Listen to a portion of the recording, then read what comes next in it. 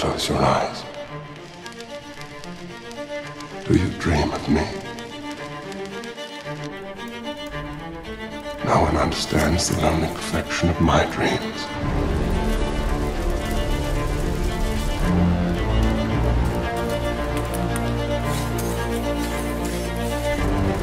In a blink of an eye,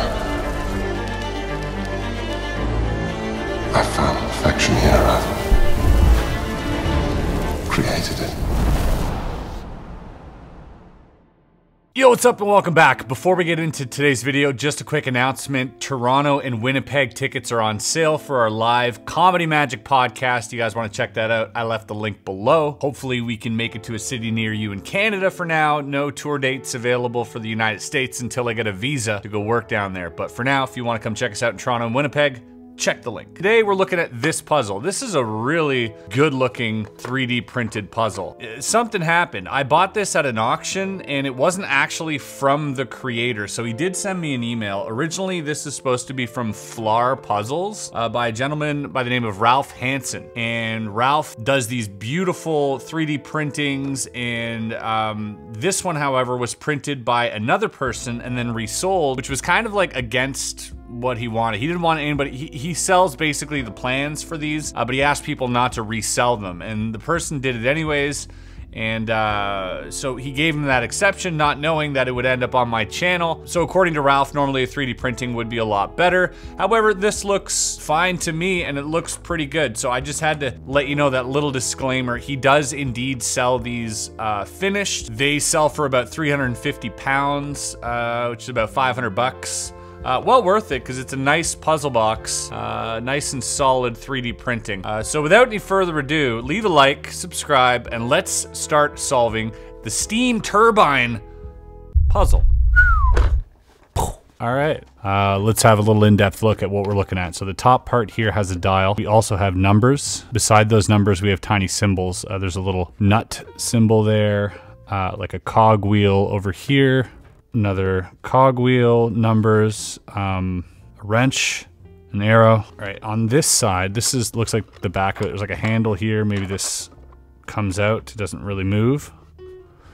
And there's something on the inside that turns, almost like some type of turbine. Over on this side, we have all these holes, small ones, bigger ones, and these pipes that don't really move, that are kind of scattered around. Here we've got the cogs. We've got this here, which moves a little bit, another little hole here. These cogs are blocked. I'm guessing we'll need some type of tool maybe to undo this. Yeah, this doesn't really. And over here, finally, we have these valves.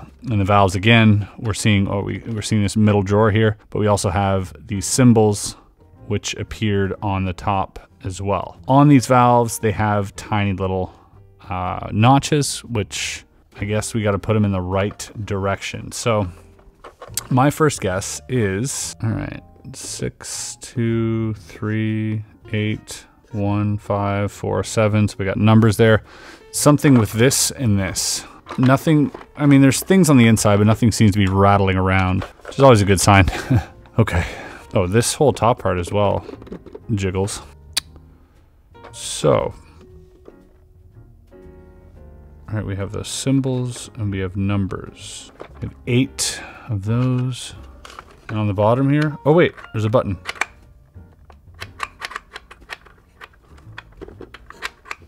And the button doesn't do anything just yet. No, okay.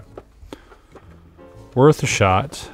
So we don't know where to start, but I'm guessing this looks like a good place to begin. So we have different symbols here, okay. It's kind of hard to see, but the numbers are under the wheel, right? So they're like even hard to see with my eyes here. We have 1, 3, 5, 7. So 1, 3, 5, 7, and then we have these cogs. Here's a single cog, here are multiple cogs. This one doesn't have a symbol at all, or maybe it's hidden. All of these have symbols except for this one.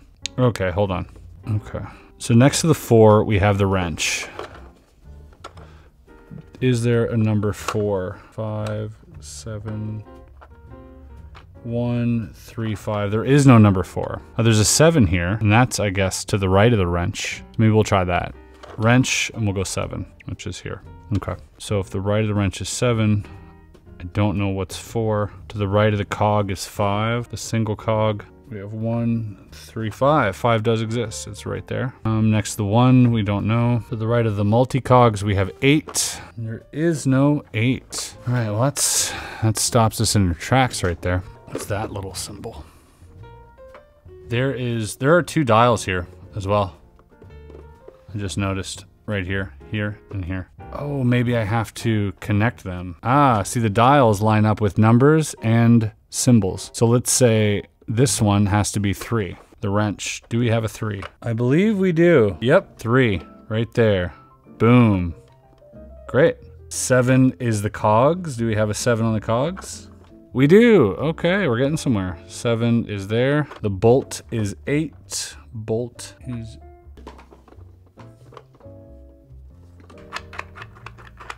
Not sure I understand. This should give me proper outcome here. Wrench is 3. Oh, I guess 2 would be there between the 1 and the 3. Okay, this is starting to make sense. Bolt is 8.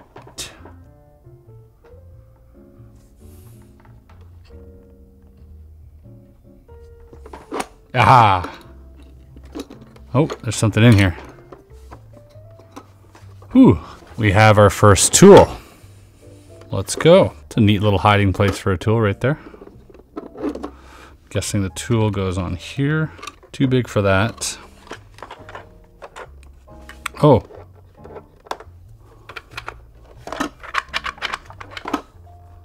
There's one in there that potentially could fit. Even that looks too big for that though. Meant for that? Because it doesn't fit. I'm guessing no.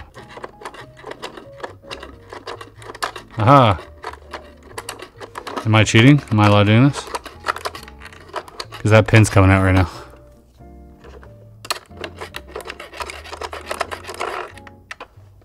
This doesn't fit on there. Does this come out more? Oh, it does. I gotta pull though. Hope I don't break it. Wait, I can just hold this actually. It'll be a lot easier. There we go. This is coming out. My guess is I'm gonna use this in one of these holes here.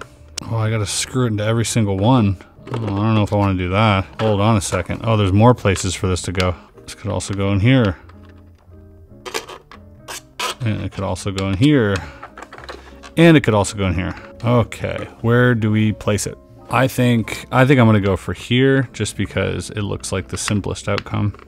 So we'll start with that. Oh, reaching the end.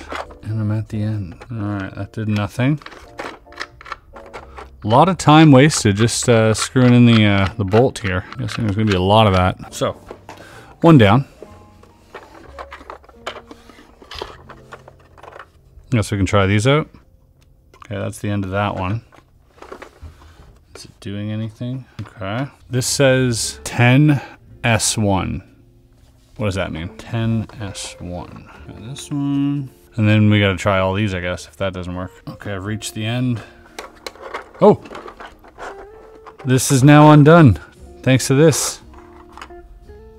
Very cool.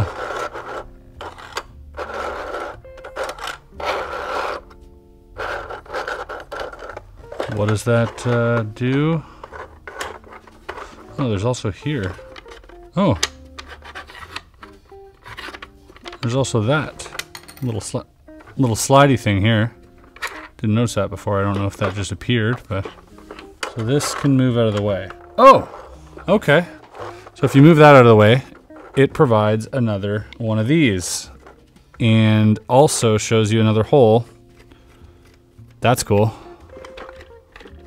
Alright, I'm getting excited. This is cool. This is starting to be quite enjoyable. Alright, my guess is here, and that'll unlock this one. Hopefully this one starts coming up. No. Well, that didn't work for now, so let's get rid of that. This, however, just discovered there's another hole here. And that pulls out. Whoop. My bolt. My only tool. Or not my only tool, but... Wait. Wait, where the heck did that come from? Oh, it fell out? Where'd it fall out of? Here? Ah, I thought that was the one I stuck in. Alright, so we can... I can screw this one in, right? Alright, that's in all the way. My guess is now that I gotta like... Oh, yeah. There's a maze in here. How cool. And the maze provides another key. Okay, I'm starting to understand what's going to happen. We're going to put all 4 keys on the top here, I guess. That is so cool. Oh, there's a little magnet in there. Little bead. Wait. Uh-oh. What do we do with this bead? What do we do with the bead? I mean, my guess is it's going to go into one of these things. Let's get this back. We're now left with 3 screws. I guess we're missing 1 more screw to have this completed. I like the concept of putting the bolts in and it pushing other mechanisms. Okay, done that one. We haven't done this one. Or have we? Yeah, no, I don't know.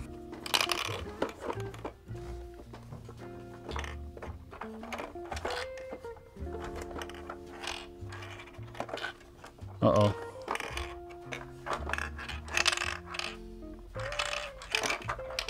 Okay, it's, oh, there it is. I don't know quite what to do with these. That haven't really provided anything was this here. And, oh, maybe this.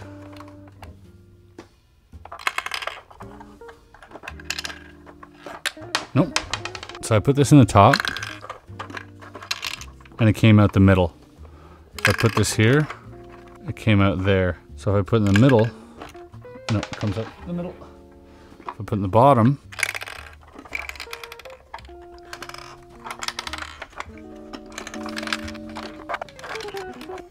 well, she is now trapped in there.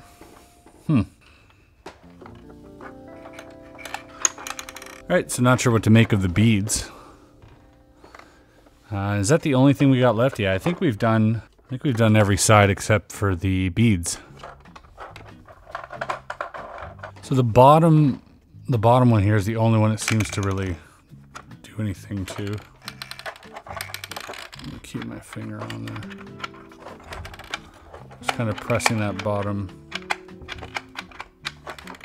Hopefully get it into a spot where it like pushes a button or a mechanism.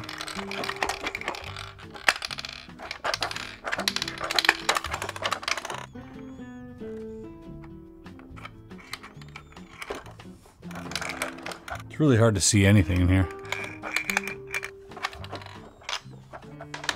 Oh, I know I gotta trap it somehow. Because this is the only part that is actually moving. So I know that ball needs to stop somewhere, push a lever between whatever this is pushing. I'm going in blindly here. Wonder if these pipes have anything to do with anything.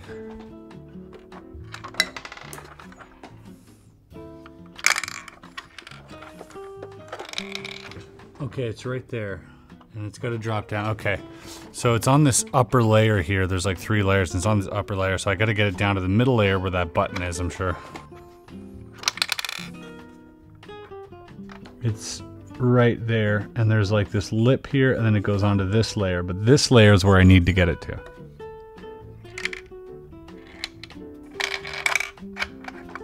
Oh. Got it. Let's go, the final bolt. That's really cool. I actually don't enjoy maze puzzles that much, but as soon as you start seeing the bearing, then it becomes a little bit more enjoyable. So we've got the 4th bolt. I think we know what to do here, folks. The moment of truth has arrived. We got 1. I guess we go all the way. If only I had a wrench. Yeah, I know what you're thinking. Chris, use a wrench. It doesn't fit, dude. It's too big. I'm not sure what that wrench is for. I don't know how far these screws have to go in.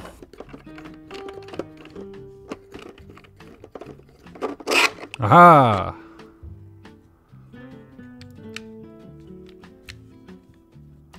Oh, cool.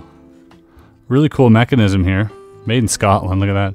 Really cool mechanism as you screw the bolts. You can see this one here. These will retract and extend. And it's all self-contained in this little compartment here, which, you know, really feels like a safe. Super dope. Love that. And we win our prize.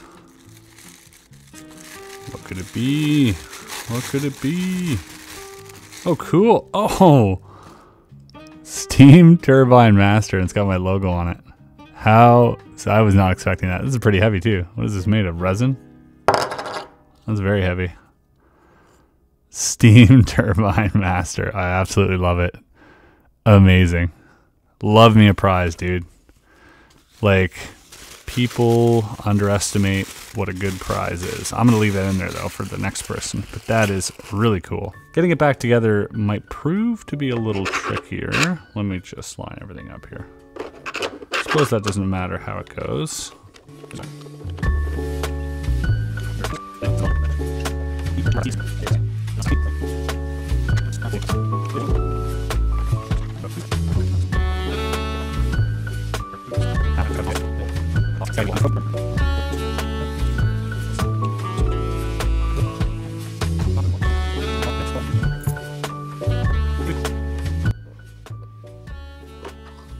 And then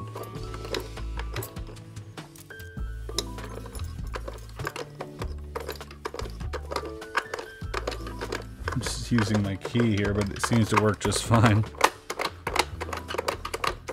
And now that is completely retracted in, and we are finished, ladies and gentlemen. That was outstanding. Thank you so much. Well, there you go, ladies and gentlemen. That is the Steam Turbine puzzle solved. It was a lot of fun. A total solve time of about an hour, including putting it back together. I think solving it took about half an hour to 40 minutes, and putting it back together maybe another 20 minutes. So just shy of an hour probably, but a lot of fun. I did enjoy every aspect of it, especially the hidden mechanisms that work with the bolts. So when you turn the bolts into certain things, they make things happen, and those things aren't apparent, and I think that is really clever.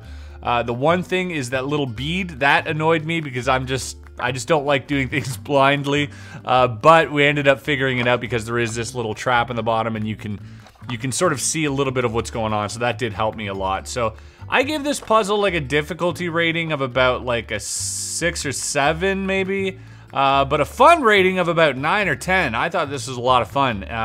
Let me know what you guys thought in the comments. We'll see you on the next video. Peace.